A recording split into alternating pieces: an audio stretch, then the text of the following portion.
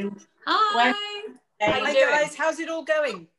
Yeah, good. But it's half term, isn't it? I mean, I know that because I've got grandchildren and Sherry too. So isn't it confusing though, Sherry, about what's open and what activities to do? I mean, it's crazy. What about where you are? Is there anything happening? Well, actually, there's a place called Farmer Ted's, which is all animals, and it's an enormous farm that we can go to. There's a place called Ninja, which is trampolining. Can we go? With them. We're coming. Yes, that's all I can say. Debbie, stop that. I've knocked myself out. But so there's lots of places, but what has really angered me more than anything is that the government has allowed the gyms to be open, but not the soft play areas. Now, the soft play areas are really important to young children and disabled children. And the confusion is they don't seem to be open. And then everybody's saying, well, maybe they're open in certain areas. I mean, how much more confusing can this bloody government put us in? I mean, it makes me boil what this government has done, because we don't know. It's very tough. Yeah. And also, it's like, some of them are open, some of them aren't. And as you say, and if you're a grandparent, you're supposed to, probably in the vulnerable age group. Well, some are, us obviously not. But, so what I said to Sid, my daughter, is I've got 3 grandchildren. We're going to do stuff online. So I've been looking up online. There's a fantastic website called fantasticforfamilies.com. And one of the activities is you can actually improvise and do your own play, which is brilliant. Wow. And you can choose the characters, the costumes, write the scripts, send in pictures, and it's all, I think it's the Oxford Playhouse who started it, but everyone in the country can do it. I mean, we do that on a daily basis, pretty much, don't we? That's exactly, darling, exactly. And that's just one thing they offer.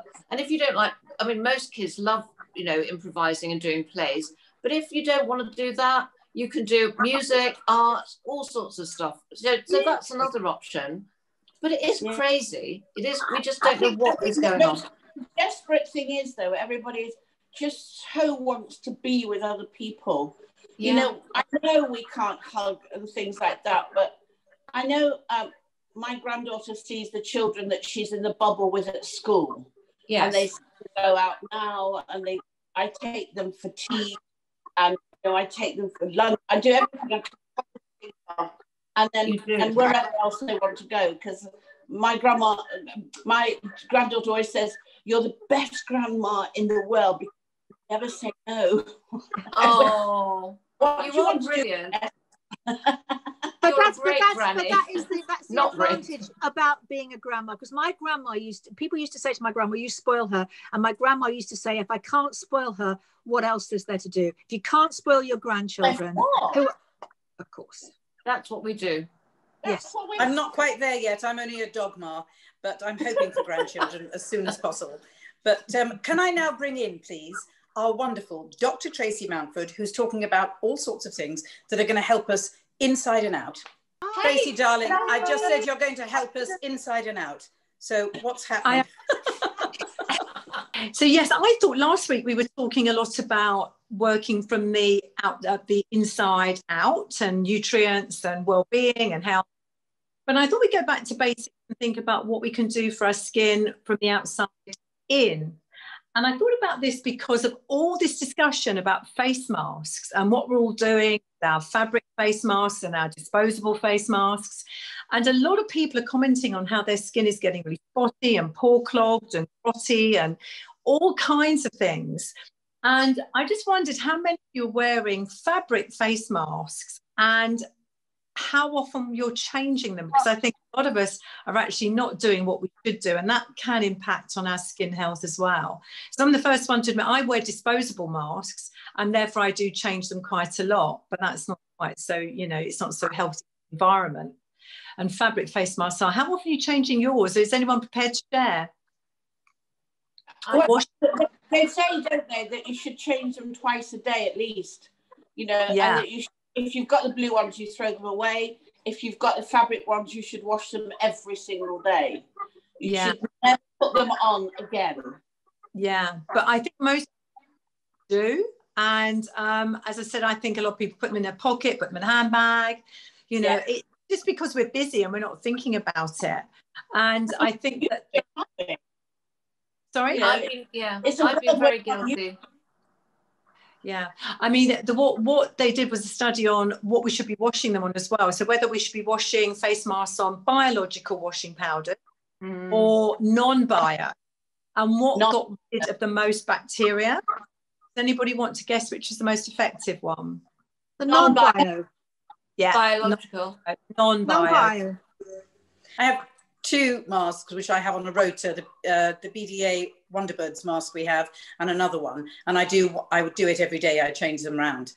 Yeah, it's really good. I mean, and also we were talking about, also there's the makeup that we put on the inside of the masks, which I come up with big smudged lips like a clown. Yeah, I agree. I heard yesterday there was a company in Ireland, and apparently they're doing linen face masks, and they said that will help the breakouts. Yeah, I think that we get pore clogged as well, so that's why I think a lot of people are getting very spotty, zitty, change of temperature. Now we've gone from summer to winter and we're going into central environment. So a lot of people have literally got this area of either redness or zittiness or feeling very poor. What do we need to do, Tracy? How do we need to look after our skin? What should we do? Well, I think, first of all, I do believe in going back to basics. I think, I spend my whole life thinking about going into clinics and getting lots of, active stuff. And I don't think the majority of people want all that necessarily. So I think the first thing is more just very basic cleansers, because I think we can be too aggressive. If we get zitty, we start to put all this stuff on our skin that we think is going to help. So I think a very basic cleanser. Cleansers can't be underestimated. We've all got our favourites, haven't we? But really cleansing our face well. I'm a great favourite, and again, I'm a great fan of basic things like Cetaphil. I mean, I know that's not particularly, all singing, all dancing, glamorously packaged. But if you've got sort of irritated skin, something very, very basic that you can get from a pharmacy is really, really good. And that will stop us getting very zitty.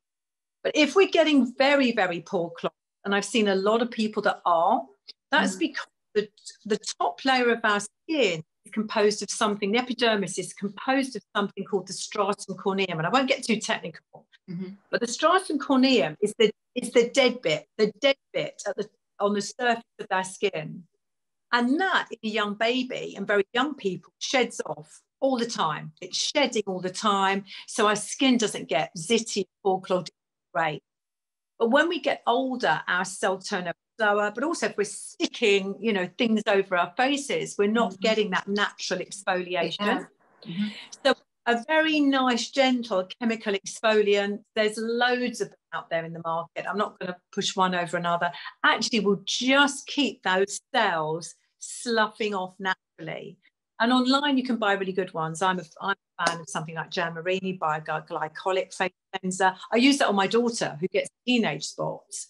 And that's really good because it just gets rid of that top dead cell layer and stops it getting poor. The thing is, Tracy, I think a lot of people don't know how to wash their face, which might sound a bit weird, but I think they don't.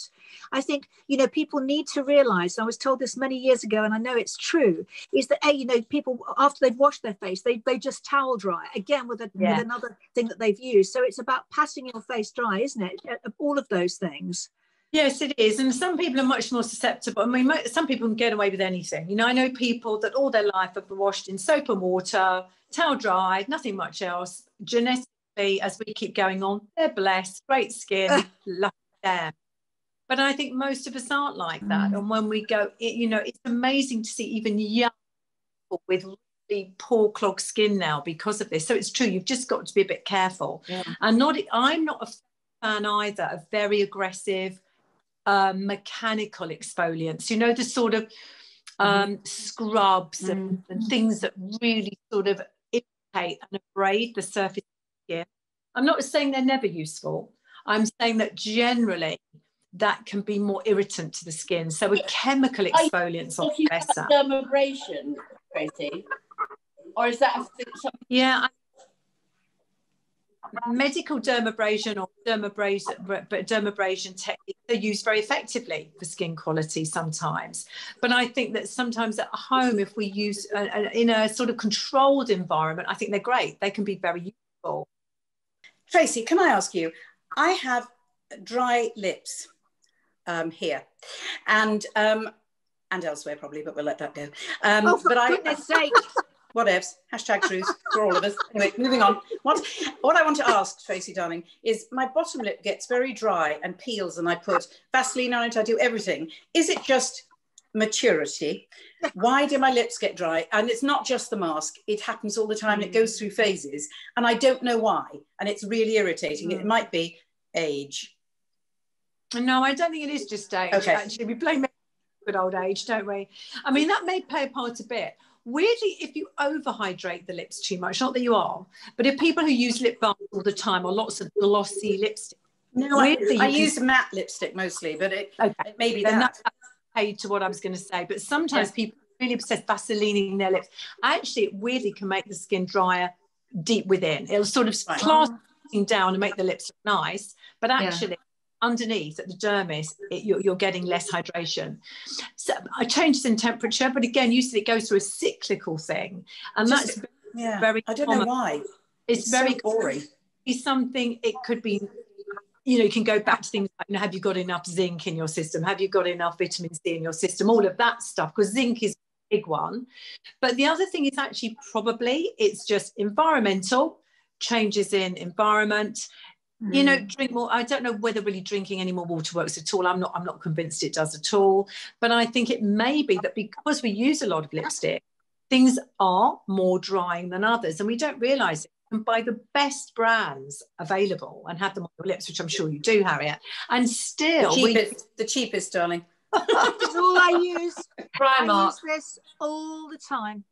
I've used it for years and years. That's all I use, and I put everything over the top of it. But my lips are always hydrated. Sounds like an advert, really, doesn't it? But Nivea, £3, I think, Harriet. Have you seen this? Yeah, I've got one. Absolutely. But if you want to do a red lip like today, I love the stuff you've mentioned, Debbie. It's great, and I've used it because you suggested it years ago. But sometimes it doesn't seem to be because of anything. That's my frustration. No. And there's a line I had in Ad Fab, which was moist is my word du jour. And I can only say that it's not today. They're not moist today, Harriet. But you touched on a really good point, because, when we're using all these wonderful, and I'm slightly left of field now because this is specifically for lips, but when we're actually using all these wonderful moisturisers and lovely sort of hyaluronic acid, super-duper things, they will work because they will, again, going back to stratum corneum, they will literally stick all that uneven top dead cell layer down, make our skin look lovely, glowing, dewy. When our makeup goes on, it looks fantastic. And there's nothing wrong with that, because that's all what we want. If I put it under my eyes, I look sort of 10 years younger. But actually, it artificially sends a signal to the deeper layers of your skin, the active layer, saying, I'm well hydrated skin. I don't need any more moisturization. And you actually make your skin drier over time, which is really weird, but you do. So that's why sometimes we can go the other way, overly hydrate and use moisturizers too much, and then you run into a big circle where you get superficially dry skin as a consequence. And that's why I go back to the baby analogy.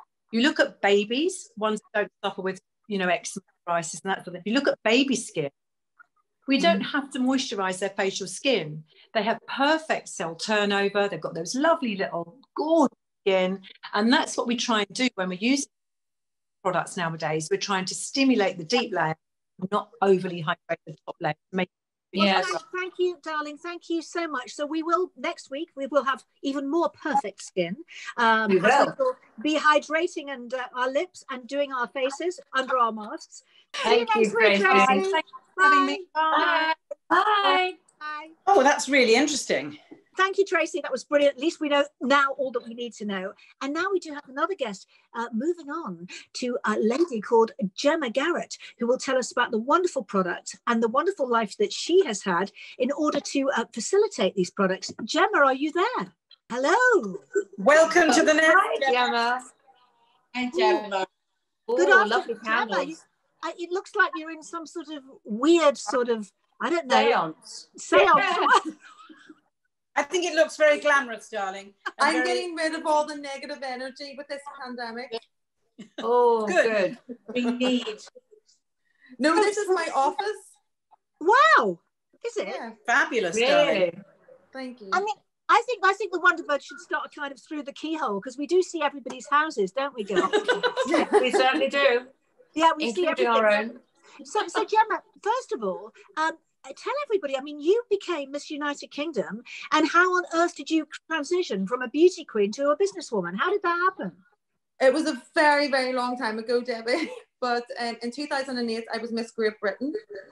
And I've always been passionate about the welfare of animals and not testing on animals.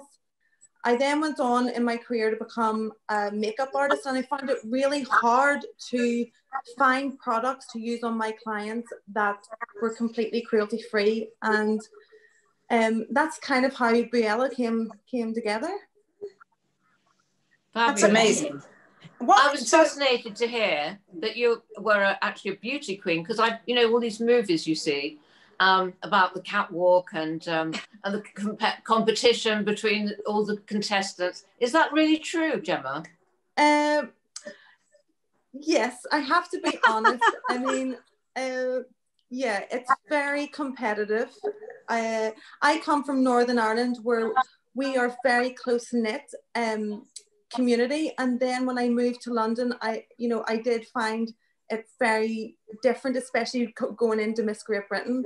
That was in 2008. I mean, I'm a completely different person now, I would say. Well, it was, yes. I mean, in 2008 to me seems like it was last week. That's what's so terrifying. I know. But this beautiful cat. Tell us about Briella, how that started, though. So yes, I think that we live in an Instagram world now where your opinion can be, let's just be honest, your opinion can be bought for a couple of £100. And I have a bit of a following on Instagram, and I wanted to be authentic and true to my following. So a lot of people were saying, are you being paid to say this is a great product? Or, these were the messages I was getting every day. And I just thought, I want to have a platform where my followers and anyone else knows that it's cruelty free, and I really do stand by it. So it kind of started as a bit of a hobby, and now it's a business, which is fantastic. Great. Fantastic. Wow. With you say you love animals, what animals have you got?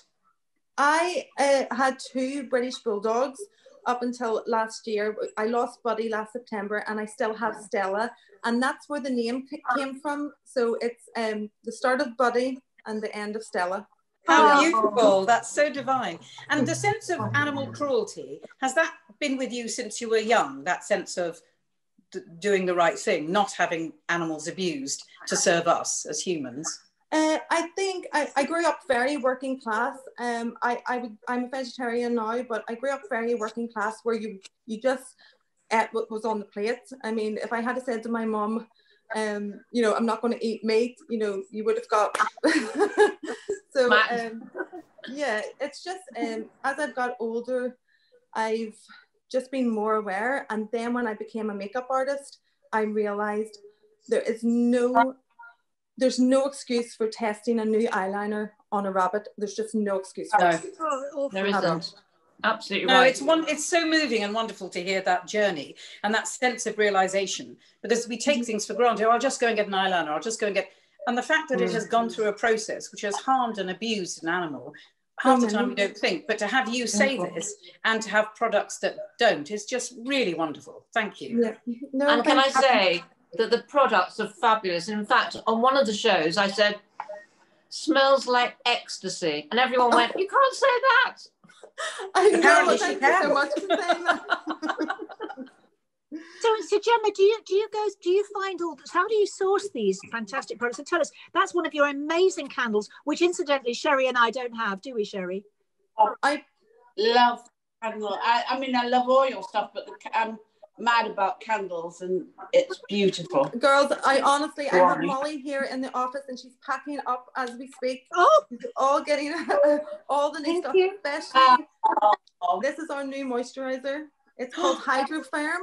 It firms the body. It is excellent. Thank you. So will it work on the stomach, darling? It does. It will. Thank you. And a sagging buttock. I just need to know. Yeah, fine. Gemma, your honey as well is amazing. Yes, where's my honey? I had it here. Yeah. Yes. So the honey isn't actually mine. So we also sell other people's products that I have used and tested, and I think it's good enough to be on Buella. So the honey is Manuka honey. It comes from New Zealand. I absolutely love it. I put my whole health down to it. I take a spoonful every single morning, and really, I swear by it. Great. What is this? Is it plus 100? What is it plus Manuka?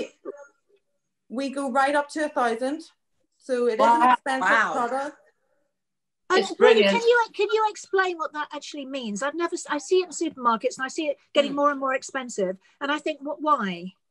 It's just the quantity of the medicinal properties that are in it. So it's like a CBD oil. You know, there's different strengths, really. It's like a coffee.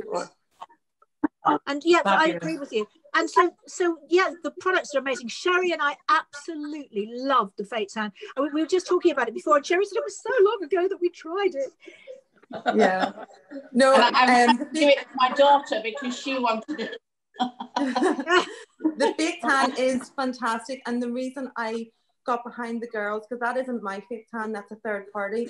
They're local to Northern Ireland as well. Their name's Luso. It's all organic. I mean, you know, I think now because of the pandemic, we are starting to support local, which is fantastic. And I like to do that as well under the umbrella of Buella. It's also such a women empowering thing that you're doing, and it's supporting local women, and it's amazing. It's so fantastic. It really is. Thank you. Listen, the details of your website are on the blurb of the show, so anybody can, and they have to look, because there's too many products for us to talk about. But we could go on forever and ever, but they are everything that with the candles and the beautiful Fate Tan and so many other things, and there's t-shirts and there's just everything. So thank you so much for joining us. Thank you, Gemma. Honestly, it's been a pleasure to be here. Thank you so much for taking the time, and yes, please keep safe. And you. And you. And you. Lovely to see you. Bye. Take care. Bye. Ooh, fantastic. Products are Really so beautiful lovely. products. Yeah. Fabulous. Lovely. Really, but the thing is, what amazes me about people like Gemma is that, you know, here we're talking about these products and we're going how much we love them, but to go from the phase of where you love something and then to create a business. Exactly. Amazing. It's like, you know, the next step, isn't it? Again, again, as women, to have the freedom to do that, like we've said before, when we were young, it wasn't legal for women to buy a house on their own in the 60s. Wasn't it? No. Oh no, it had to be signed for by a man. I didn't know that. By a man. So it's again to have the ability. Sorry, Sherry. You couldn't have your own mortgage. Men owned everything. I mean, no. Yeah, my mom had a mortgage on a place in the 60s. Definitely. It just shows you that, you know, she was beyond her time, but certainly, you know, that's why women, you know, never left home. You know, they didn't split up with their partners mostly because they would have been left with nothing because they owned nothing. And that's why to have your own business, to be able today, birth control, education, a voice, and to open your own business with your own desires is the most moving thing. And we're so, so lucky. And the generation below us, although they're having a terrible time at the moment, at least they have a voice. I mean, I come from a mother that was exactly, you know, like you're saying, Debbie, she was determined. She bought her own house, she bought her own business, and so I have her steel right through me. So that's what's made me survive. And exactly now in these terrible pandemic times, I have it right through me, and I know I've passed it on to Keely and all the other girls, and I just think, but we're lucky that wasn't the norm then. The norm was I think we all had mums, didn't we, who did that? My grandfather owned. She Yeah. didn't do anything at all, ever. Mm-hmm. Do you know, it's good. That's exactly right. Because my grandfather was a boxer, as you know, and told my mother and me, you know, doesn't matter. I mean, this sounds quite sexist now. It doesn't matter if you're a woman, you can do anything that a man can do, which is a brilliant legacy, isn't it? It's a brilliant thing to be told. We were very lucky. Yeah, I never doubted for a minute that I wouldn't provide for my children, regardless of whether I ever met anybody, that I wouldn't be able to do that, because my mother and father, I mean, they were always together, but my mother had earned differently to my dad. And but I never doubted I wouldn't do that. I knew I would. It was never a question in my mind. But you realise when you're young, you don't realise that has been fought for. And just to hear Gemma now deciding to start a business is just, you think, fantastic. To know we can. We have the right to do that. Actually, when my grandpa, my grandmother's father died, my grandmother helped him run his business. And when he left, she had 4 brothers, and she was the person that helped him run his business. And when he died in 1950, he had to leave the business to the brothers. He wasn't allowed to leave anything to her. And what happened was they bankrupted the business within 10 years, and my grandma had run it with with her father. And if she'd have left it to her, which is what he wanted to do, that would never have happened. Yeah. And it just shows you, doesn't it? Yeah, it's like my mum with her. I'll tell you a little story. When I was in Benidorm, I learned all about how Benidorm started. And I was told by a local that Benidorm, the place, was owned by a family. And they had 3 villas on the beach, which are still there. And that's all there was. Nothing else. Now, when the family died, they left the beach side, which was nothing. It was stone. It was nothing there, to the girls. And they left the mountains surrounding Benidorm to the boys. The girls made millions. And the boys made nothing. And the boys still have the mountains. But the girls, because no one thought at the time that anybody would, the beach was awful, it was stones, it was pebbles. So they knocked down everything. They put a beach down. They imported the sand from the Sahara, which they still to this day, and up went all those buildings. Wow. Isn't that amazing? That's real karma, isn't it? That's the girls. Well, what a great show. It's been such an interesting, as usual, so interesting. So now I'm going to go and buy a whole lot more of masks, because Harriet, I lost my Wonderbirds somewhere. I'm so upset. Okay, leave it with. I'd like another one, please. I'm so upset. Let me tell you what's happening on Friday. Ooh. We have to all practice our curtsies, because we have Dame Christopher Biggins coming to join the nest. Yay! Leading up to Halloween. And we also have Dame Talia Jensen. Yay! A couple of years ago, she took 100 sacks, both of my daughters, into London on a great big London bus and gave them out to all the people that were there that were homeless. And it's all full of different foods and different clothes. And it was an amazing thing to do. And she's going to do it again this year. So she's been raising money. So she's going to come and tell you all about it. So Talia is about to go into London on a London bus. I don't know how she's going to do it in the pandemic, but she will inform us. Yay! Fantastic. See you Brilliant. Friday. Brilliant. Bye. So bye. See you on Friday. Bye. Bye.